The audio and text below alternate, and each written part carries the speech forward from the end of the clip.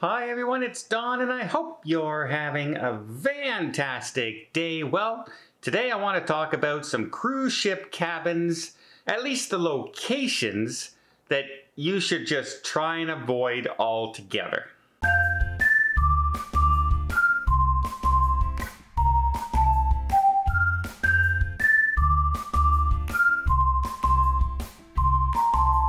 So when you're getting ready to book your cruise cabin and you know the ship you want to go on, you know when you want to go on, before you book the cabin and just say balcony cabin, check the deck plan.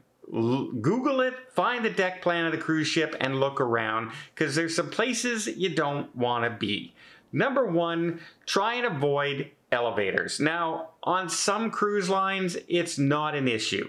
If you're going on a cruise line that caters to mostly an older population and a quieter crowd, a Holland America, a Princess cruise line, a Cunard cruise line, where there's not a lot of younger people, not a lot of partying, not a lot of drink package kind of system, then you're probably okay. However, if you're on a cruise, say to Cabo on Carnival on a 4-day weekend, you're probably going to have a lot more people who are drinking.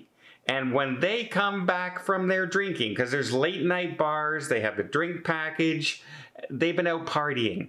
And when they finally decide to head back to their cabins around 2 a.m. in the morning, they're going to take the elevators, and they're not necessarily going to be the most quiet people in the world. Also, some elevators tend to be really, really busy on port days. So you might decide, like, you're going on everyone's going on an excursion, so they're all gearing up to get down the elevators to head off on their excursions early in the morning. You might not be on an excursion. You might be trying to sleep in, and they're out there talking and getting ready, and the doors are banging. Avoid the elevators if noise is something that would bother you on a cruise. Some people, it doesn't bother. Some people like to be near the elevator because it's convenient, right? You come off the elevator, bam, there's your cabin. You don't have to walk down the long hallway if you have mobility issues, things like that. But if noise is a concern, avoid cabins near elevators all the time. Also, you should also avoid the obvious places. Don't book a cabin above the theater or under the pool deck. Now, some cruise ships are quite good under the pool deck. You don't hear a lot of the noise, but some of the older ships and some ships' designs, you hear every chair scraping across the pool deck. You hear people jogging on the jogging track. You hear people in the basketball court bouncing the basketball. And if you're down lower and you're in the theater, you're going to hear them rehearse in the theater. You're going to hear the shows in the theater. And they play sometimes 2-3 times a night.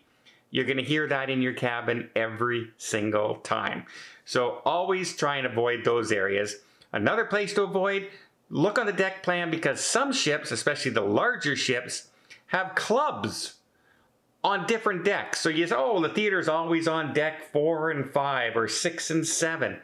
And then you book a cabin on 10 to find out there's a nightclub underneath you on deck 9 in the middle of the ship. Yeah, you want to avoid those kind of cabins if noise, again, is a concern for you, because it can be very, very disturbing to hear all that all the time. It just can be crazy. Another place to avoid, if you have any kind of motion sickness, or if you don't like the feeling when the ship is moving at all, avoid the front of the ship, the bow of the ship. The closer you are to the front of the ship, the more you're going to hear and feel the waves hitting the ship. You're going to feel the bang. You're going to feel the shudder in your room a lot more. Also, the ship will go up and down far more, it seems, in the front than it does in the aft of the ship. Because the front hits the wave and pushes through it like this. The aft kind of just rides the wave after you've gone through it, and it's traveled down the length of the ship. So if that's something that's a concern, are you really a motion sickness person, or you really just hate the feeling and the noise when a ship, it makes you nervous, avoid the front of the ship. You know, mid forward and back, fine. Forward, forward, you're gonna feel that all the time. I got 2 more cabins to try and avoid when you're booking, but before I get there, let me just invite you to hit that subscribe button if you haven't done so already. If you want to keep up to date with all things cruising, from tips and tricks and cabins to avoid, to all the cruise news that's going on, from ship cancellations to new ships coming online, and visiting exotic locations around the world and even just around the corner, I hope you'll join us to have a lot of fun here on the channel. We just talk about cruising, and we just try and be as entertaining as possible. And I really do hope you'll join us. Just hit the subscribe. Doesn't cost anything, but it really does help the channel out, and I'd really appreciate it.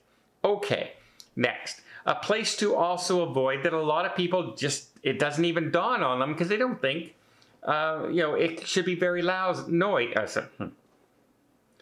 Another place you might want to avoid is cabins above the casino.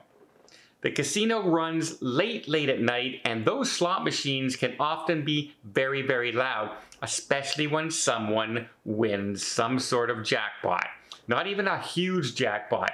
A jackpot of like $200–300. The bells can go off, and the noise and the music. And if your cabin's above that, you're going to hear it till 2, 3, 4, 5 in the morning, depending on the cruise line. Because some cruises, that casino is packed from the time it opens till the wee hours of the morning. So if that's noise, again, just noise. Noise is always a concern when you're talking your cabin, because the cabin is the place you sleep, and you want to be as quiet as possible. So you know where else? You know what other cabin you should avoid? Cabins that have adjoining staterooms. Check on the deck plans. You'll often see that little line between cabins or an X between cabins. That tells you that those 2 cabins have a door that connects. Now, let me tell you, cruise ship cabins are not the most soundproof cabins in the world. They're pretty much paper thin, right? Think office cubicle, the little fake wall they put up there. That's pretty much your cruise ship cabin wall. Well, it makes it even worse when you take away some of that wall and just have a thin door there. You can hear almost everything, from crying children to people having arguments to people having the opposite of an argument, if you know what I mean. You get my picture. You can hear everything quite often, especially in some cruise cabins. It's ridiculous how much noise can come through that little doorway opening compared to when it's not there. I thought nothing of it for a while, and then I got next to a cabin that had 2 children that were not happy to be on this cruise. And they cried day and night for 7 days solid, into the wee hours of the morning. And I always regret it, booking that cabin, because of that door. It's something you want to avoid when you can, because like I said, you hear everything. You just hear everything, and you don't get a good night's sleep. They're perfect if you're multifamily and you have cabins side by side, or you know the people beside you. That's fine. When you don't know the people beside you, those people become annoying. It's as simple as that. And finally, a little bonus one. When you're booking, a lot of people, if you're just looking for saving money, and you're booking your cabin and you see, OB beside the cabin. So you're looking at a balcony that says OB beside it, or an ocean view and it says OB. Those are obstructed balconies and obstructed view. They could be anything from, instead of a glass balcony in front of you, it's a metal balcony. They consider that partially obstructed view. Or it could be a full-blown lifeboat directly in front of your cabin window or door, or your balcony. So when you sit out in the balcony, you're not looking at the views or anything like that. You're staring at the tender. So yeah, unless that's something you're looking for, because quite often they are a little cheaper, sometimes they're the same exact price. So for the same exact price, you'd probably want to get a cabin without that obstructed view. At least I would. Yeah, to me, those are some cabin locations that you really should try and avoid. Basically avoid nightclubs, bars, restaurants, entertainment, obstructed views, elevators, any place a lot of people can gather for a length of time that is right beside your cabin. Those are places that you will want to avoid. Well, I hope you appreciate this video. If you did, please give it a thumbs up. Want to see more tips, more tricks, more travel vlogs from around the world? Hit that subscribe button. Until next time, have yourself a safe and a great vacation.